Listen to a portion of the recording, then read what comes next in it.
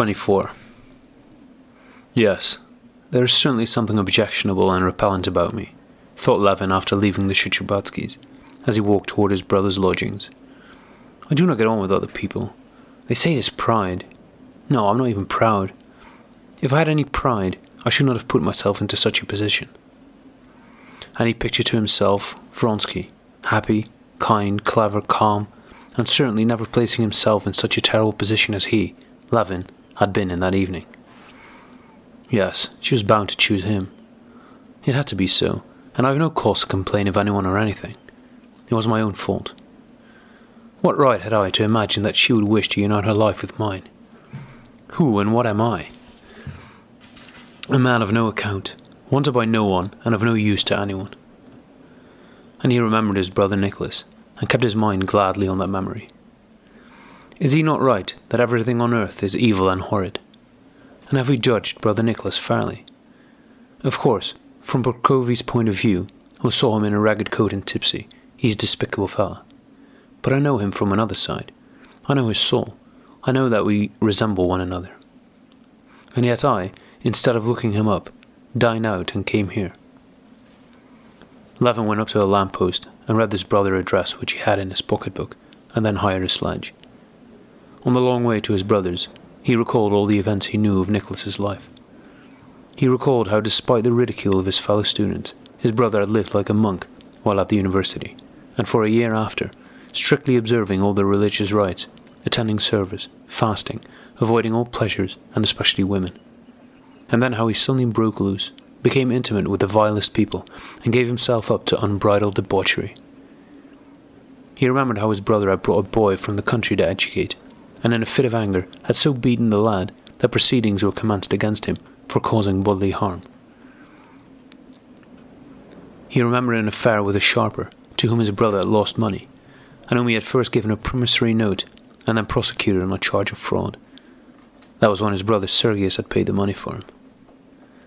Then he remembered the night which Nicholas had spent in the police cells for disorderly conduct, and the disgraceful proceedings he had instigated against his brother Sergius Ivanitch, whom he accused of not having paid out to him his share of his mother's fortune. And lastly, the time when his brother took an official appointment in one of the western provinces, and was there arrested for assaulting an elder. It was all very disgusting, but to Levin it did not seem nearly so disgusting as it must have seemed to those who did not know Nicholas, nor his whole story, nor his heart. Levin remembered that when Nicholas was passing through his pious stage of fasting, visiting monks and going to church, when he was seeking in religion for help to curb his passionate nature, not only did no one encourage him, but everyone, and Levin among them, made fun of him. He was teased and called Noah and monk, and then when he broke loose no one helped him, but all turned away from him with horror and disgust. Levin felt that his brother Nicholas, in his soul, in the innermost depths of his soul, despite the depravity of his life, was no worse than those who despised him. It was not his fault that he was born with his ungovernable temper and with a cramped mind. He always wished to do right. I will tell him everything. I will get him to tell me everything. I will show him that I love and therefore understand him, Levin decided in his mind, as toward 11 o'clock he drove up to the hotel of which he had the address. Upstairs, numbers 12 and 13, said the hall porter in reply to Levin's question. Is he in? I expect so. The door of number 12 was ajar, and from within, visible in the streak of light, issued dense fumes of inferior and weak tobacco. Levin heard the stranger's voice, but knew at once that his brother was there, for he heard him coughing. As he entered the doorway, the stranger's voice was saying, "It all depends on how intelligently and rationally the affair is conducted." Constantine Levin glanced into the room, which was beyond a partition, and saw that the speaker was a young man with an enormous head of hair, who wore a workman's coat, and that a young, pock-marked woman in a woolen dress without collar or cuffs was sitting on the sofa. He could not see his brother, and his heart sank painfully at the thought that Nicholas lived among such strange people. No one noticed him, and, as he took off his galoshes, he overheard what the man in the workman's coat was saying. He was talking about some commercial enterprise. "Ah, let the privileged classes go to the devil," said his brother's voice with a cough. "Masha, get us some supper and bring the wine if any is left, or send for some." The woman rose, came out from behind the partition, and saw Constantine. "Here's a gentleman, Nicholas Dmitrich," she said. "Whom do you want?" said Nicholas Levin's voice angrily. "It is I," answered Constantine Levin, coming forward into the lamplight. "Who's I?" said the voice of Nicholas Levin still more angrily. Constantine heard how he rose hurriedly and caught against something, and then in the doorway before him he saw the familiar, yet ever strange figure of his brother, wild, sickly, gigantic, lean, and round-shouldered, with large, frightened eyes. He was even more emaciated than 3 years before, when Constantine Levin had last seen him. He was wearing a short coat, and his hands and broad bones appeared more immense than ever. His hair was thinner, but the same straight moustache covered his lips, and the same eyes with a peculiar, naive gaze looked out at the newcomer. "Ah, Kostya!" he said suddenly, recognizing his brother, and his eyes lit up with joy. But at the same moment he turned to look at the young man, and convulsively jerked his head and neck, as if his necktie were strangling him. A movement Levin knew well, and quite another expression, a wild, suffering and cruel look, settled on his haggard face. "I wrote both to you and to Sergei Ivanitch that I do not know you and do not wish to know you. What is it? What do you want?" He was not at all as Constantine had imagined him. Constantine, when thinking of him, had forgotten the most trying and worst part of his character, that which made intercourse with him so difficult. But now when he saw his face, and especially that convulsive movement of his head, he remembered it all. "I do not want anything of you specially," he answered meekly. "I've simply come to see you." His brother's timidity obviously softened Nicholas, whose lips quivered. "Ah, you've come just for that," he said. "Well, come in, sit down. Will you have some supper? Masha, get supper for 3. No, wait a little. Do you know who this is?" he added, turning to his brother and pointing to the man in the workman's coat. "It's Mr. Kritsky, my friend ever since my Kiev days. A very remarkable fellow. Of course the police are after him, because he's not a scoundrel." And he glanced round at everybody present, as was his way. Seeing that the woman in the doorway was about to go out, he shouted to her, "Wait, I told you!" And in the awkward and blundering manner familiar to Constantine, he again looked round at everybody, and began to tell his brother about Kritsky, how he had been expelled from the university because he had started a society to help the poorer students, and also Sunday schools, and how he had afterwards taught in an elementary school, and had been turned out from that too, and had then been tried on some charge or other. "You were at Kiev University?" Constantine Levin asked Kritsky, in order to break the awkward silence that followed. "Yes, at Kiev," Kritsky replied with an angry frown. "And this woman," said Nicholas Levin, interrupting him and pointing to her, "is my life's companion, Mary Nikolavna. I took her out of a house." And as he said this, he again jerked his neck. "But I love and respect her, and beg all those who wish to know me," he added, raising his voice and scowling, "to love and respect her. She is just the same to me as a wife, just the same. So now you know whom you have to deal with, and if you fear you will be degraded, there is the door." And again his eyes glanced questioningly around. "Why should I be degraded? I don't understand." "Well, Masha, order supper for 3, with vodka and wine. No, wait. No, never mind. You may go." 25. "So you see," Nicholas Levin continued with an effort, wrinkling his brow and twitching. He evidently found it hard to decide what to say and to do. "Do you see," he pointed to a bundle of iron rods tied together with string, in a corner of the room. "Do you see that? It is the beginning of a new business we are undertaking. The business is to be a productive association." Constantine hardly listened. He kept glancing at his brother's sickly, consumptive face, and felt more and more sorry for him. Nor could he force himself to pay attention to what Nicholas was telling him about the association. He realized that this association was merely an anchor to save his brother from self-contempt. Nicholas Levin continued speaking. "You know that capitalism oppresses the workers. Our workmen, the peasants, bear the whole burden of labor, but are so placed that, work as they may, they cannot escape from their degrading condition. All the profits on their labor, by which they might better their condition, give themselves some leisure, and consequently gain some education. All this surplus value is taken away by the capitalists.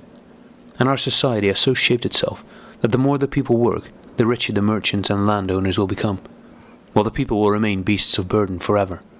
And this system must be changed, he concluded, with an inquiring look at his brother. Yes, of course, said Constantine, looking intently at the hectic flush which had appeared on his brother's face below its prominent cheekbones.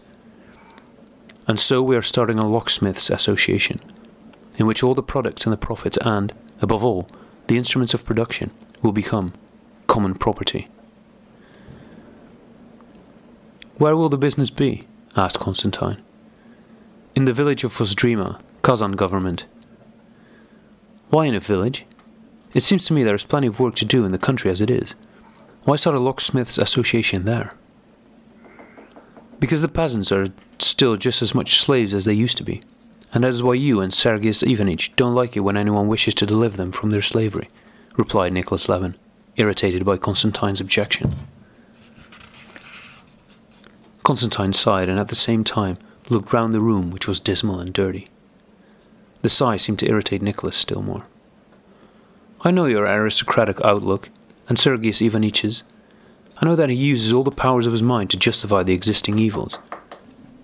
But why talk about Sergius Ivanitch? Said Levin with a smile. Sergius Ivanitch, this is why, suddenly shouted Nicholas at the mention of the name. This is why. But what is the good of talking? One thing only. Why have you come here? You despise it. Well, that is all right. Then go away. Go. Go in God's name, he exclaimed, rising from his chair. Go. Go. I do not despise that at all, Constantine replied meekly. I do not even dispute it. Meanwhile, Maria Nikolaevna had come back. Nicholas gave her an angry look. She hurried up to him and said something in a whisper. I am not well and have grown irritable, said Nicholas, breathing heavily and quieting down. And you talk to me about Sergius Ivanitch and his article. It is such rubbish, such humbug, such self-deception. What can a man write about justice who does not understand it? Have you read his article? He said, turning to Kritsky again, sitting down to the table and clearing away from it a heap of half-filled cigarettes to make room. I have not read it, said Kritsky morosely, evidently not wishing to join in the conversation. Why not? Irritably answered Nicholas, still addressing Kritsky. Because I consider it unnecessary to waste time on it. What do you mean? May I ask how you knew it would waste your time? That article is incomprehensible to many. I mean, it is above them. But it is a different matter with me. I see through its thought, and therefore know why it's weak. Everyone remained silent. Kritsky rose and took up his hat. Don't you want any supper? Well, goodbye. Come tomorrow and bring the locksmith. As soon as Kritsky had gone out, Nicholas smiled and winked. He also is not much good, he remarked. I can see... But at that moment Kritsky called him from outside the door. What do you want now? Said Nicholas, and went out into the passage. Left alone with Maria Nikolaevna, Levin spoke to her. Have you been long with my brother? He asked. Yes, it's the 2nd year now. His health is very bad. He drinks too much, she said. Really? What does he drink? He drinks vodka, and it's bad for him. Much vodka? Whispered Levin. Yes, she said, looking timidly toward the door, just as Nicholas returned. What were you talking about? He asked, frowning and looking from one to the other with frightened eyes. What was it? Nothing, replied Levin in confusion. If you do not wish to tell me, do as you please. Only you have no business to talk to her. She's a street girl, and you are a gentleman, he muttered, jerking his neck. You, I see, have examined and weighed everything here, and regard my errors with compassion, he continued, again raising his voice. Nicholas Dmitrich, whispered Maria Nikolaevna, again approaching him. Well, all right. How about supper? Ah, here it is, he said, noticing a waiter who was bringing in a tray. Here, put it down here, he said crossly, and at once poured out a wine-glass full of vodka and drank it greedily. Have a drink, will you? He said to his brother, brightening up at once. Well, we've had enough of Sergei Ivanich. I'm glad to see you, anyhow. Whatever one may say, after all, we are not strangers. Come, have a drink. Tell me what you are doing, he continued, greedily chewing a crust of bread and filling himself another glass. How are you getting on?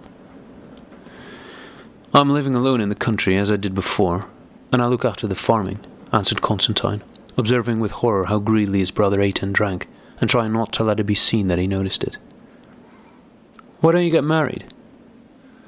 I had not the chance, replied Constantine, blushing. Why not? For me all that is over. I've spoiled my life. I've said, and still say, that if I had been given my share of the property when I wanted it, everything would have been different. Constantine hastened to change the subject. Do you know that your von Nusha is now a clerk in my office at Pokrovsk? He said. Nicholas jerked his head and grew thoughtful. Yes. Tell me what is happening in Pokrovsk. Is the house still standing and the birch trees in our schoolroom? And is Philip the gardener really still living? How well I remember the garden house and the sofa. Mind, don't change anything in the house, but get married soon and set things going again as they used to be. Then I will come to you if you have a good wife. Come to me at once, said Levin. How well we might settle down there. I would come if I were sure I should not find Sergei Ivanich there. You won't find him there. I live quite apart from him. Still, say what you will, you must choose between him and me, said Nicholas with a timid look at his brother. His timidity touched Constantine. If you want my full confession about it, I will tell you that I take no side in your quarrel with Sergei Ivanich. You are both to blame. You more in external matters, and he more in essential ones. Ah, then you've grasped it. You've grasped it, joyfully exclaimed Nicholas. But personally, if you care to know it, I value your friendship more, because... Why? Why? Constantine could not tell him that it was because Nicholas was unfortunate and needed friendship. But Nicholas understood that he meant just that, and frowning, again took hold of the vodka bottle. Enough, Nicholas Dmitrich, said Mary Nikolaevna, stretching out her plump arm with its bare wrist to take the bottle. Let go. Leave me alone. I'll thrash you, shouted he. Mary Nikolaevna gave him a mild, kindly smile, which evoked one from Nicholas, and she took away the bottle. Do you think she doesn't understand? Said Nicholas. She understands it all better than any of us. There really is something good and sweet about her. You were never in Moscow before? Constantine asked very politely, just in order to say something. Don't speak to her in that way. It frightens her. No one but the magistrate, when she was tried for an attempt to escape from the house of ill fame, ever spoke to her so politely. Oh heavens, how senseless everything is in this world, he suddenly exclaimed. All these new institutions, these magistrates, these zemstvos, what a confusion it all is. And he began to relate all his encounters with these new institutions. Constantine Levin listened to him, and the condemnation of the social institutions, which he shared with him and had often expressed, was unpleasant to him when he heard it from his brother's lips. We shall understand it better in the next world, he said playfully. In the next world? Ah, I do dislike that next world, said Nicholas, fixing his wild, frightened eyes on his brother's face. One would think that to leave all these abominations, these muddles, one's own and other people's, would be good. Yes, I fear death. I fear it terribly. He shuddered. Do drink something. Would you like some champagne? Or let us go out somewhere or other. Let us go to the gypsies. Do you know I've become fond of the gypsies and the Russian folk songs? His speech began to grow confused, and he jumped from one subject to another. With Masha's help, Constantine succeeded in persuading him not to go out anywhere, and got him into bed quite tipsy. Masha promised to write to Constantine in case of need, and to try to persuade Nicholas to go and live with him. 26. Next morning, Constantine Levin left Moscow, and toward evening he reached home. On his way back in the train, he talked with his fellow passengers about politics and the new railways, and felt oppressed, just as in Moscow, by the confusion of the views expressed, by discontent with himself and a vague sense of shame. But when he got out of the train at his station, and by the dim light from the station windows saw his one-eyed coachman Ignat, with his coat collar turned up, and his sledge with its carpet-lined back, his horses with their tied-up tails, and the harness with its rings and tassels. And when Ignat, while still putting the luggage into the sledge, began telling him the village news, how the contractor had come and Pava had carved, Levin felt that the confusion was beginning to clear away, and his shame and self-dissatisfaction to pass. He felt this at the mere sight of Ignat and the horses. But when he had put on the sheepskin coat that had been brought for him, and, well wrapped up, had seated himself in the sledge and started homeward, turning over in his mind the orders he would give about the work on the estate, and as he watched the side horse, once a saddle horse that had been overridden, a spirited animal from the dawn, he saw what had befallen him in quite a different light. He felt that he was himself, and did not wish to be anyone else. He only wished now to be better than he had been formerly. First of all, he decided that he would no longer hope for the exceptional happiness which marriage was to have given him, and consequently he would not underrate the present as he had done. Secondly, he would never again allow himself to be carried away by passion, the repulsive memory of which had so tormented him when he was making up his mind to propose. Then, remembering his brother Nicholas, he determined that he would never allow himself to forget him again, but would watch over him, keep him in sight, and be ready to help when things went hard with him. And he felt that that would be soon. Then his brother's talk about communism, which he had taken lightly at the time, now made him think. He considered an entire change of economic conditions nonsense, but he had always felt the injustice of his superfluities compared with the peasant's poverty, and now decided, in order to feel himself quite justified, that though he had always worked hard and lived simply, he would in future work still more and allow himself still less luxury. And it all seemed to him so easy to carry out that he was in a pleasant reverie the whole way home, and it was with cheerful hopes for a new and better life that he reached his house toward 9 o'clock in the evening. A light fell on the snow-covered space in front of the house from the windows of the room of his old nurse, Agata Mikhailovna, who now acted as his housekeeper. She had not yet gone to bed, and Kuzma, whom she had roused, came running out barefoot and still half asleep into the porch. Laska, a setter bitch, ran out too, almost throwing Kuzma off his feet, and whined and rubbed herself against Levin's knees, jumping up and wishing but not daring to put her front paws on his chest.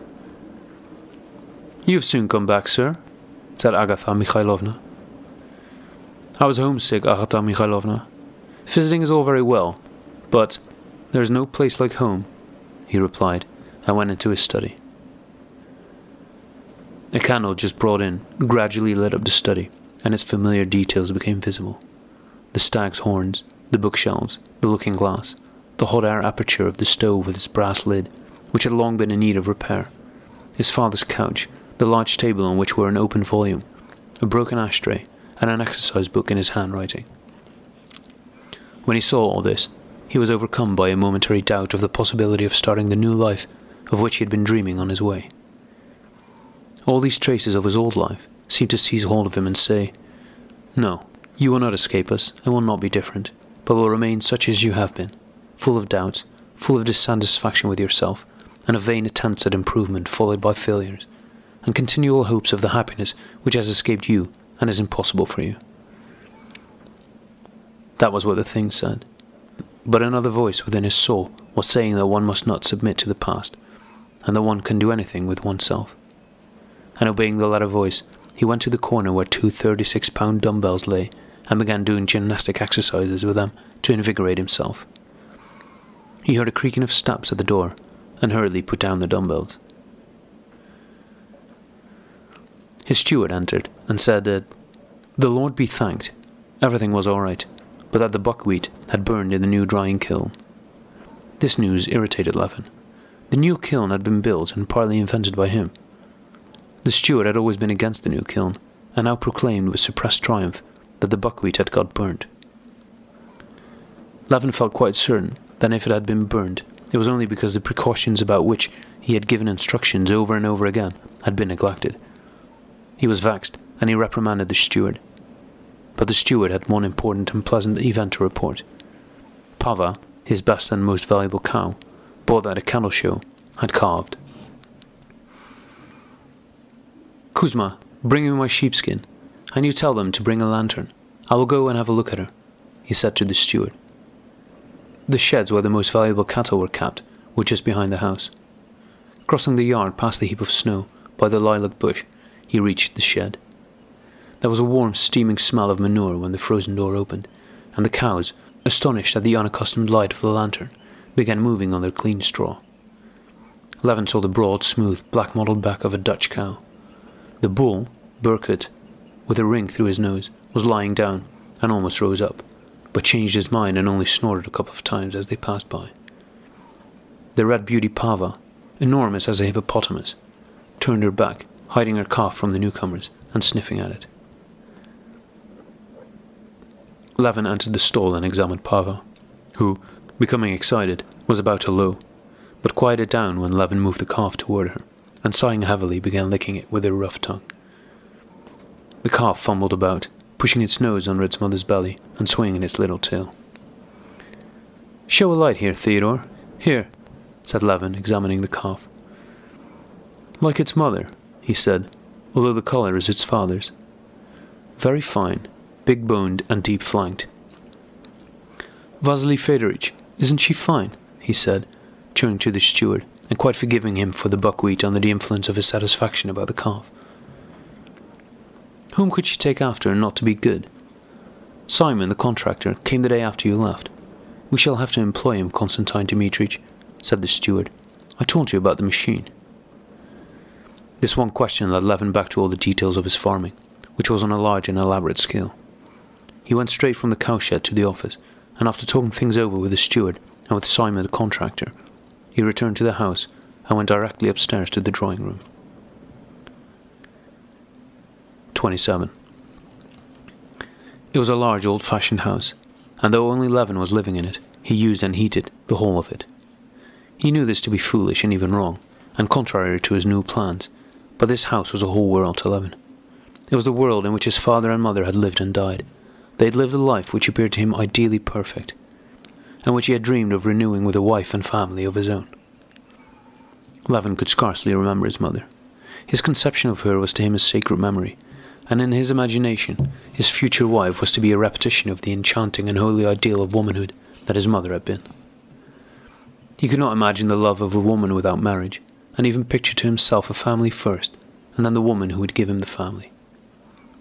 His views on marriage, therefore, did not resemble those of most of his acquaintances, for whom marriage was only one of many social affairs. For Levin, it was the chief thing in life, on which the whole happiness of life depended, and now he had to renounce it. When he had settled in the armchair in the little drawing room where he had always had his tea, and Agatha Mikhailovna had brought it in for him, and had sat down at the window with her usual remark, "I will sit down, sir," he felt that, strange to say, he had not really forgotten his dreams, and that he could not live without them. With her, or with another, they would come true. He read his book, and followed what he read, stopping now and then to listen to Agatha Mikhailovna, who chatted indefatigably. And at the same time various pictures of farming and future family life rose disconnectedly in his mind. He felt that in the depth of his soul something was settling down, adjusting and composing itself. He listened to Agatha Mikhailovna's talk of how Prokhor had forgotten the Lord, was spending on drink the money Levin had given him to buy a horse with, and had beaten his wife nearly to death. He listened and read, and remembered the whole sequence of thoughts raised by what he was reading. It was a book of Tyndall's on heat. He recalled his disapproval of Tyndall's self-conceit concerning the cleverness of experiment, and his lack of a philosophic outlook. And suddenly the joyous thought came uppermost. In 2 years' time I shall have 2 Dutch cows in my herd, and Pava herself may still be alive. There will be 12 cows by Burkett, and these 3 to crown all. Splendid. He returned to his book. Well, let us grant that electricity and heat are one and the same, but can we substitute the one quantity for the other in solving an equation? No. Then what of it? The connection between all the forces of nature can be felt instinctively without all doubt. It will be especially good when Pava's calf is already a red-mottled cow, and the whole herd in which these 3 will be. Splendid! To go out with my wife and the visitors and meet the herd. My wife will say, "We, Constantine and I, reared this calf like a baby." How can you be interested in these things? The visitor will ask. All that interests him interests me. But who is she? And he remembered what had happened in Moscow. Well, what is to be done? It is not my fault. But now everything will be on new lines. It is nonsense to say that life will prevent it, that the past prevents it. I must struggle to live a better, far better life. He lifted his head and pondered. Old Laska, who had not yet quite digested her joy at her master's return, and had run out to bark in the yard, now came back, bringing a smell of fresh air with her into the room, and, wagging her tail, she approached him, and putting her head under his hand, whined plaintively, asking to be patted. She all but speaks, said Agatha Mikhailovna. She's only a dog, but she understands that her master has come back feeling depressed. Why depressed? Ah, don't I see? I ought to understand gentlefolk by this time. I've grown up among them from a child. Never mind, my dear, as long as you have good health and a clean conscience. Levin looked at her intently, surprised that she knew so well what was in his mind. Shall I bring you a little more tea? She said, and went out with his cup. Laska kept on pushing her head under his hand. He patted her a little, and she curled herself up at his feet, with her head on her outstretched hind paw. And to show that all was now well and satisfactory, she slightly opened her mouth, smacked her sticky lips, and drawing them more closely over her old teeth, lay still in blissful peace. Levin attentively watched this last movement of hers. And it's just the same with me, he said to himself. It's just the same with me. What does it matter? All is well.